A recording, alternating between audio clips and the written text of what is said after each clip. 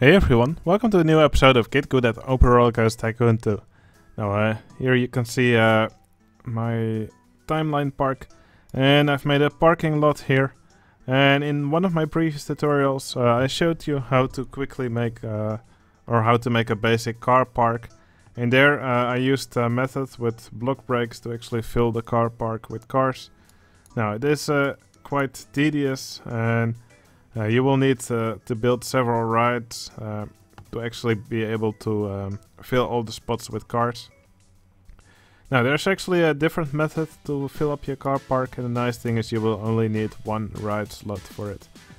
And this method uses the Ride Vehicle Editor plugin. You can download it from OpenRCT2 plugins.com. Okay, the first thing, well, for this example I'm not going to fill this entire car park, but I am going to show you how you have to do it, how you can do it. Okay, to do this first we're gonna make a car ride.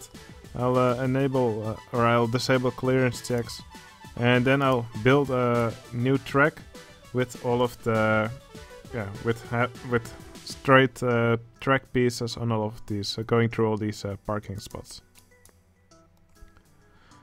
Okay, I will just build the station here.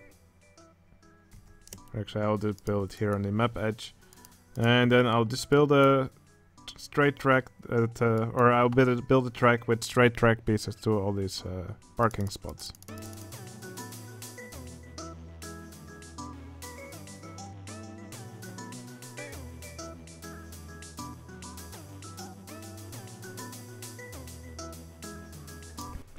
Now we'll make these tracks invisible later. Instead of going around, I just went over the track here. I could have gone around and actually by passing over these parking spots I did make it a little bit more annoying for myself. I'm going to quickly change this.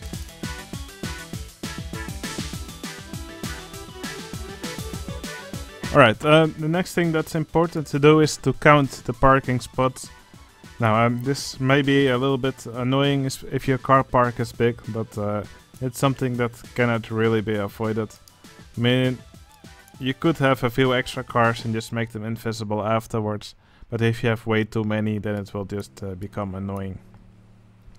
Now I know there's around 100 parking spots here because I already did this once. So we'll disable vehicle limits. Now you could make one train with 100 cars.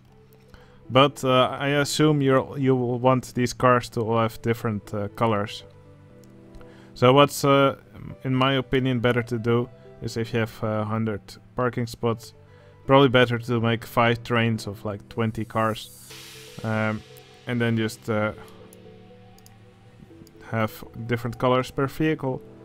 And then you can repaint 20 of these vehicles, and then it will look like all of the cars have different colors. If you make one train of 100 vehicles, you'll have to recolor 100 vehicles. Now you'll have to only do 20, so that'll save you some time. Okay, I'm quickly going to change the vehicle colors just for demonstration purposes. I'll just give them a little rainbow, just so it's easy for me.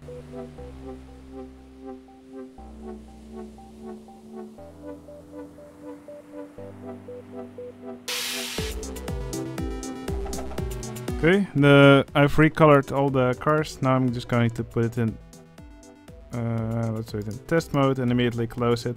And you can see all the cars have spawned here. Okay, now we're going to take out our Ride Vehicle Editor plugin. So it's over here, Edit Ride Vehicles. Now it's called Car Ride 1 now. I should probably call it Car Park or something. Now, we have 5 trains now, all of 20 vehicles. Now, of a car ride, the first vehicle is always an invisible vehicle, and it's probably best to leave it in place. If you want it to be visible, you could change it to a different variant, but usually it's variant 1, it's an invisible car. And I don't know why car rides have an invisible front and back vehicle, but they are there. So it's probably best to leave this one in place for now. So I'm going to show you for the first train how to move all the cars into place. It's actually pretty easy. So I'll leave the vehicle 1 in place, and for vehicle 2 we'll want to change the track progress. Now you can see if we do it this way it goes really slow.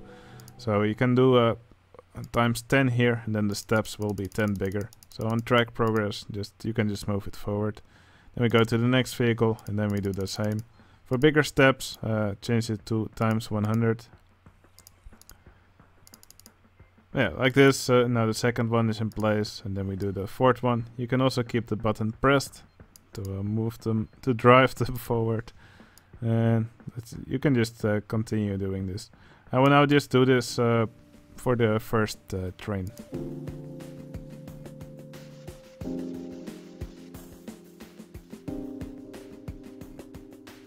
Now also when building the track, be careful not to merge any track pieces.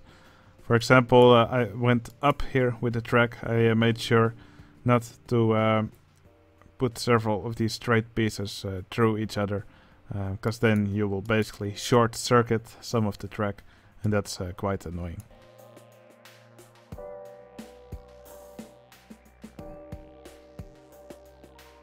Now also while doing this, don't be afraid to leave some empty spots.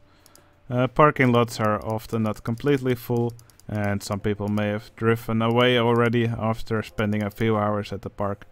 So it might be a good idea to leave a few open spots in the parking lot as well. And will save you a tiny bit of work, of course.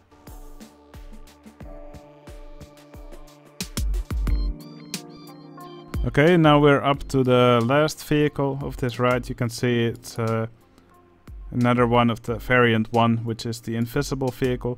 And if we move this vehicle, the trains behind it will actually also start moving forward. So yeah, what I like to do is for this vehicle just also move it to the station, so the trains behind it also move to the station. And that will be useful, for example, for these last parking spots. Right now there's all these cars parked on top of it, and you'll probably want to clear this area at some point. So by moving these invisible vehicles forward, all the trains will move forward as well. So what I'm going to do is this last vehicle, I will just change it into variant 0 so it becomes visible again. And I will just move this forward to the station. You can see all these cars start moving as well. Okay, and now I will just change it back to the invisible one. And these cars will now just stop in the station, because that's where they will hit the last car. Alright, you can see all these cars have now moved forward. So when that is done, you just go into the right vehicle editor again. We go to train 2, and we don't start with vehicle 1 because it's the invisible vehicle, but we start again with vehicle 2. And let's change it forward, and there we go. Then we can oops. Be careful not to change the seats. Well, yeah, it doesn't really matter if you change the seats, because there won't be guests in any of these cars anyway. But yeah, now you can just continue on filling the parking lot, and we move to the next one. Alright, that's how to quickly fill a parking lot. Now, something else which I also like to do is go into the right vehicle editor, go to one of your cars, and I always like to change a few to a different car type. For example, you could change one to a monster truck, and then there's a monster truck parked here. Or you could change one to a helicopter. Why not? Be silly to park your helicopter on a parking lot, but who cares? Or you could change one into a pickup truck or a go-kart, etc, etc. Alright, I hope this tutorial is useful for you, and I'll see you again in the next one. See you later!